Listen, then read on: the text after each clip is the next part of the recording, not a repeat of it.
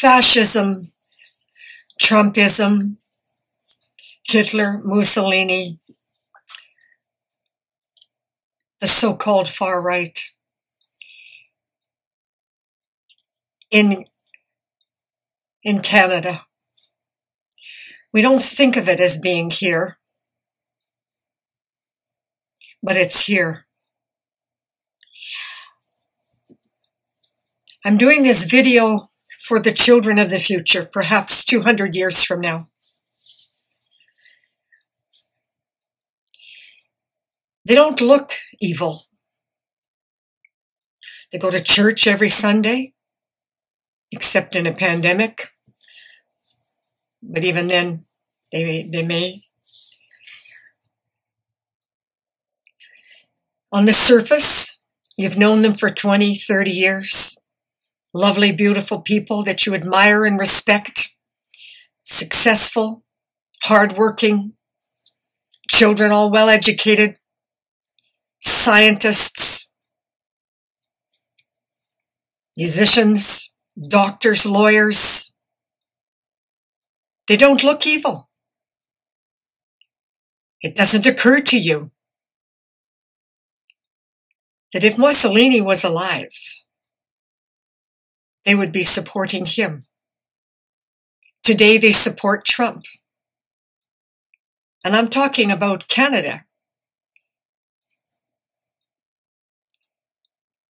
I had the shock of my life to discover someone I really care about is an inherent fascist and evil.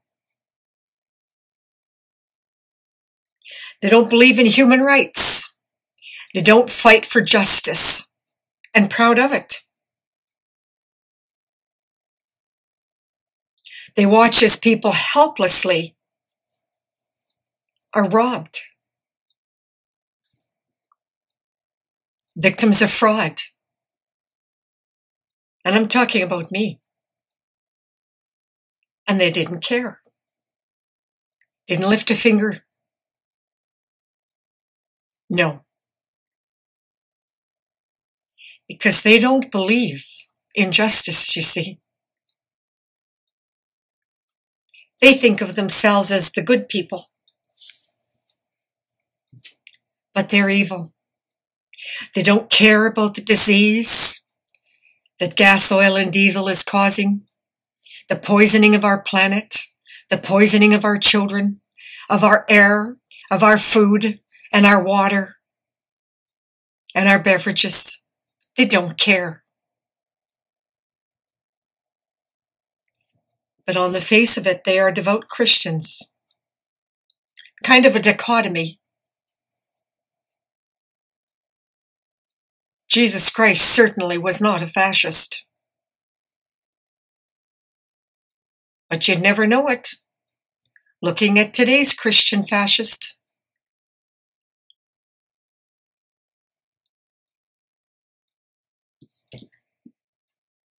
They're dangerous because they are the majority.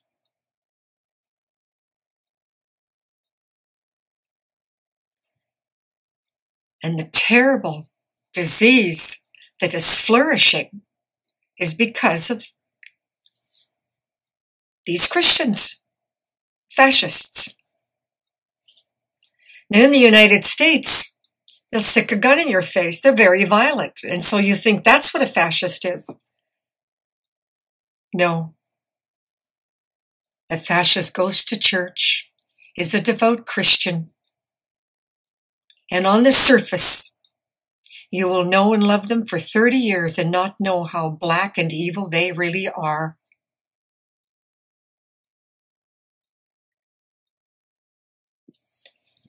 They're extremely dangerous.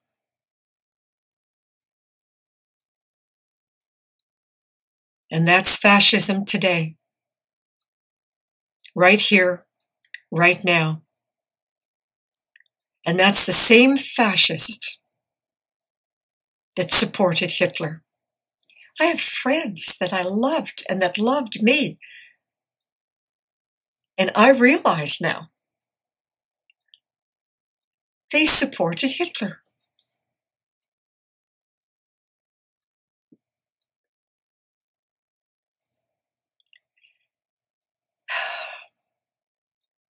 Dan says I've always been very naive. I guess so. I believe in justice, human rights. I don't believe in polluting. I don't believe in poisoning. I don't believe in causing disease. And I don't believe in making money when it's going to cause a destruction to the planet and to the very life of our species. Something wrong with me. I have no supporters. But I know there's others like me out there. We're just very few in number.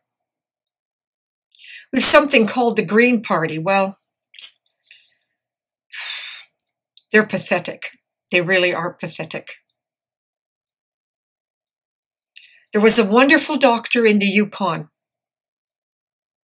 She would have made an amazing president of the Green Party. She's a Canadian. She works with the natives. She understands what the pollution and the poisoning and industry is doing to our planet and to Canada. She understands that our natural resources are being shipped off and sold off to foreigners and that it's wrong. Instead, we have somebody who's from another country, an immigrant, and doesn't know the first thing about Canada. I don't know how she got there, but that's who the leader of our party is.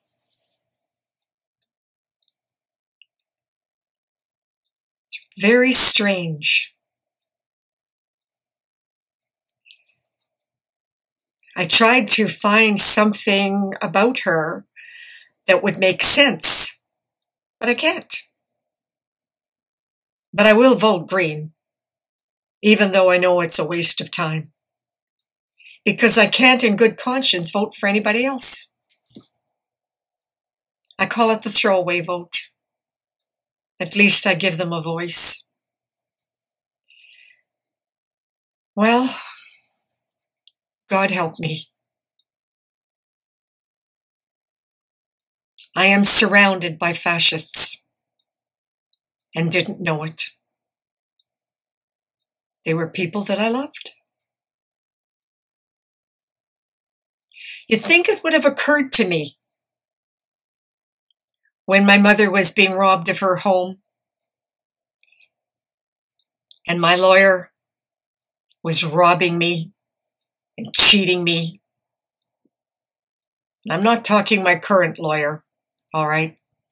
I'm talking my previous one, Trent Faldine. That even the police said to me, he's committing fraud, but it's legal. And there isn't a thing they can do about it. My brother was committing fraud. Income tax fraud. But he did it in such a way that it was legal. And all those people,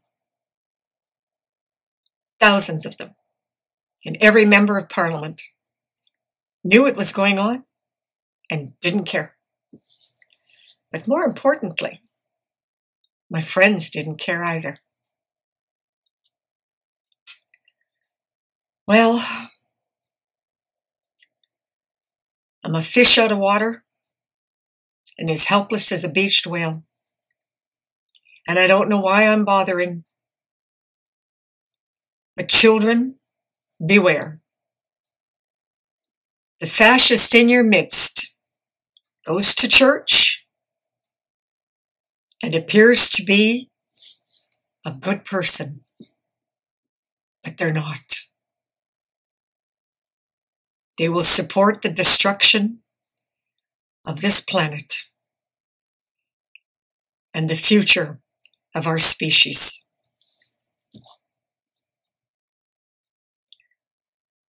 I don't know what took me so long. I'll get over it. But right now, I'm heartsick and shocked. I just don't seem to recognize the evil.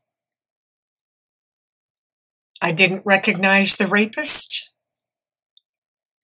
who held me hostage. I didn't recognize the policeman that was my friend that raped me.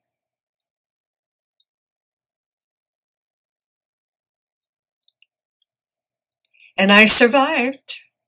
I'm still here. And I've lived with dying for over 74 years. My first attack, I was 6 years old. And one of thousands I took yesterday. I came that close to dying. And I'm still here.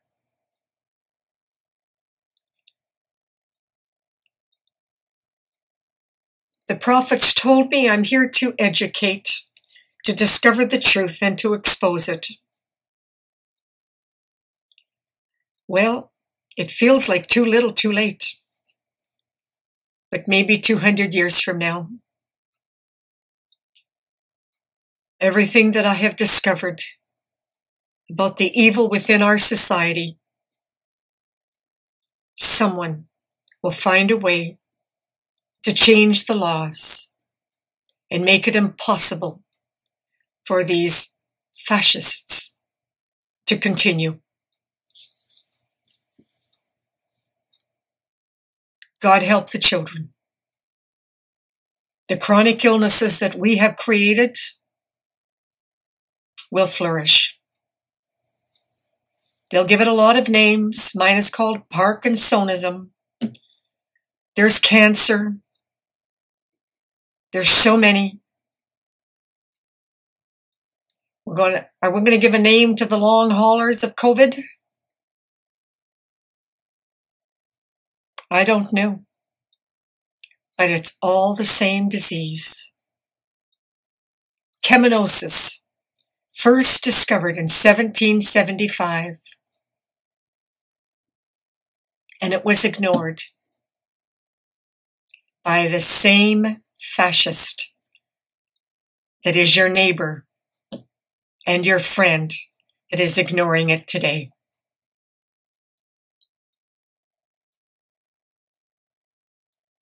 And God help those who fight back. They are our salvation. And they are truly God's children.